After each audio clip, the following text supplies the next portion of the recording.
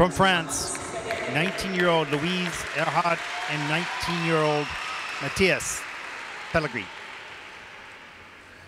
40.43, the personal best at the World Junior Championships last season in Calgary. Hope to top that score here right now.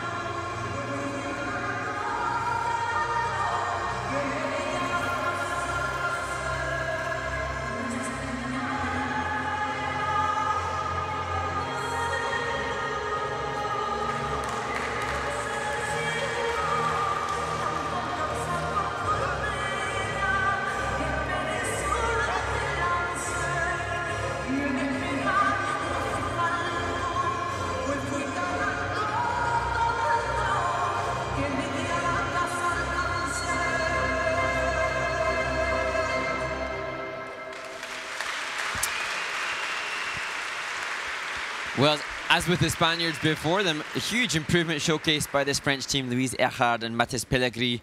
Yeah. And he had surgery in June, Ted, so couldn't train for 1 month. So amazing that they've prepared themselves and still showed big improvements since Junior Worlds in March.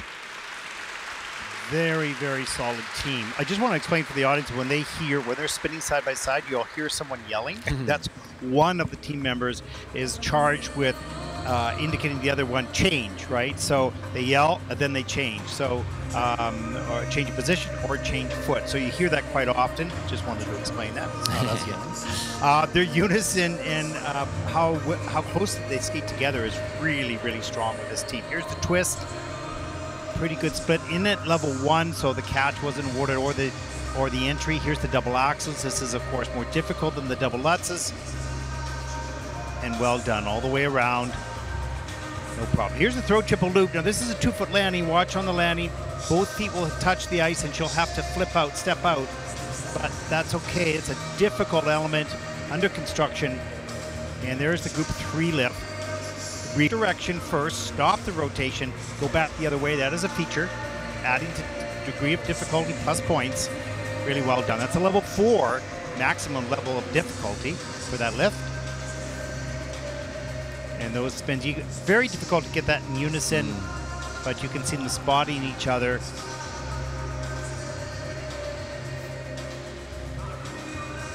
Yeah, nice job.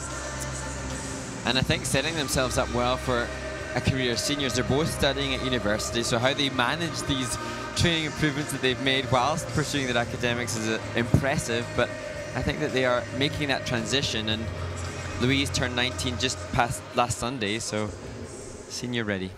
This is a really good-looking team, and they're going to challenge the American and Canadian teams as we move along in the Junior Grand Prix. It's going to be very interesting to see who makes it to the Grand Prix final, Junior Grand Prix final. There it is, 47.83. They look pretty happy there as they take over first place.